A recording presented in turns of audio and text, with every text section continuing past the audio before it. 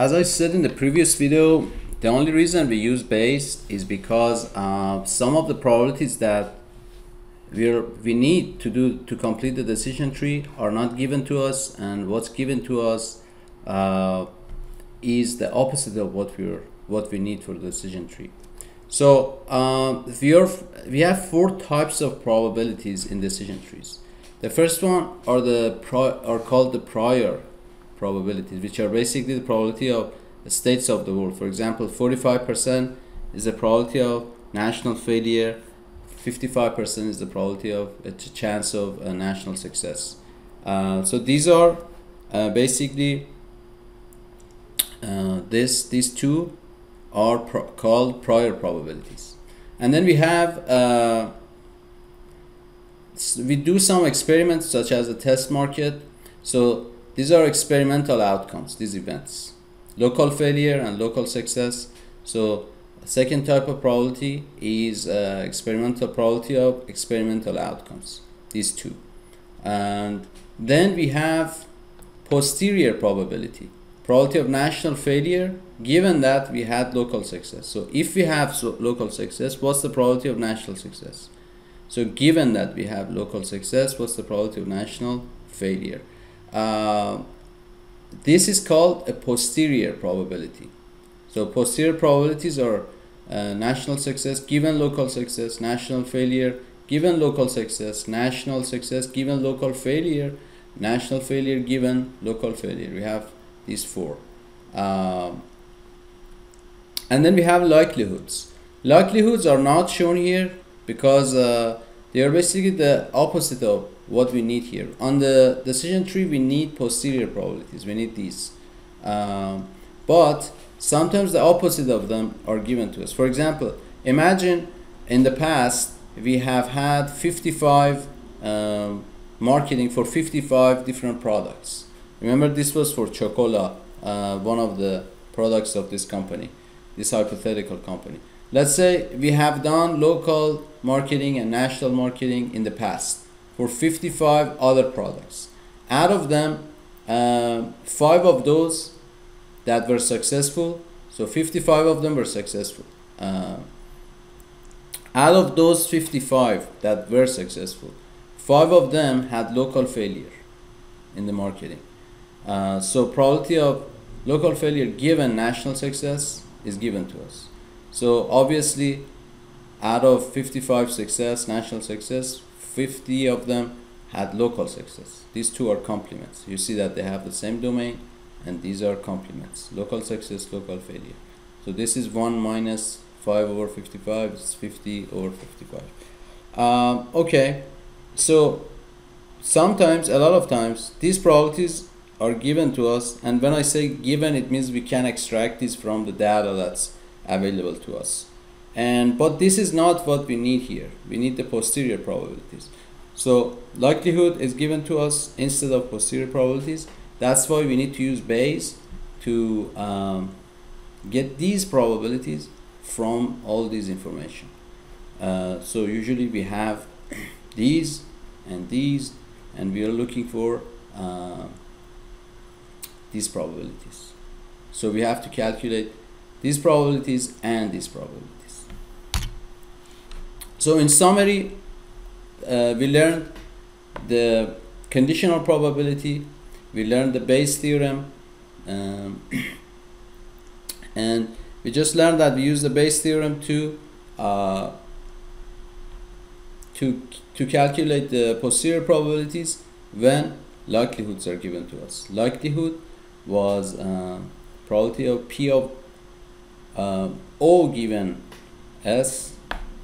These are given to us. These are likelihoods, and we are looking for these. These are posterior probabilities. A state of the world given experimental outcome.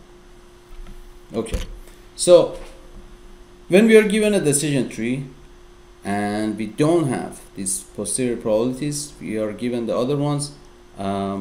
We go through 3 steps to calculate this.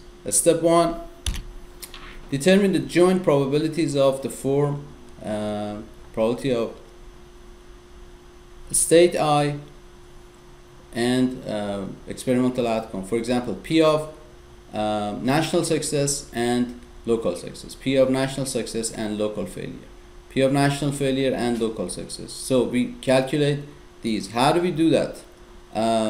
We multiply prior probabilities, states of the world that are given to us, by likelihood.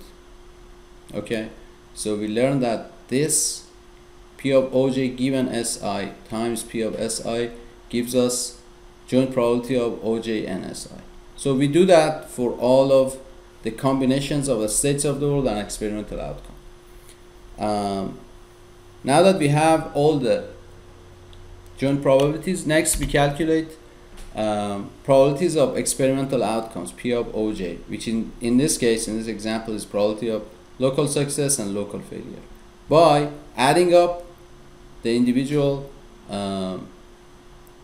joint probabilities that include OJ. So for example, out of everything that we calculated here, if we are calculating probability of local success, I look at all the joint probabilities that have local success. So here it's going to be, for this one, probability of local success is probability of local success, joint probability of local success and national success, plus P of local success and national failure. And this one, probability of local failure, I pick the ones that have local failure in them, P of local failure and national success, plus P of local failure and national failure. Okay, that was a step 2. So a step 2, the focus was on these experimental outcomes. In a step 3, last step, let me clean these.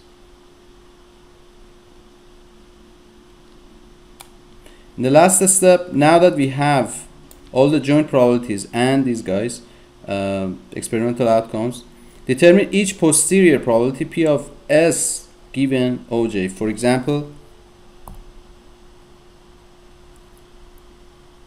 P of national success if we have local success. By dividing the joint probability P of national success and local success, we calculated this in a step 1 over P of, this goes here, local success, and this was an experimental outcome. We calculated that in step 2. Then we get all of these values, national success, national failure. So that is, for example, P of national failure, given that because it comes from this path, and here we have local success, given that we have local success. Okay, so we go through these 3 steps to get posterior probabilities. But note that sometimes posterior probabilities are already given to us, such as this example in front of us, or the ones that we solved before learning about Bayes. So it doesn't mean that we always have to do all of these things. We do it only if these posterior probabilities aren't given to us.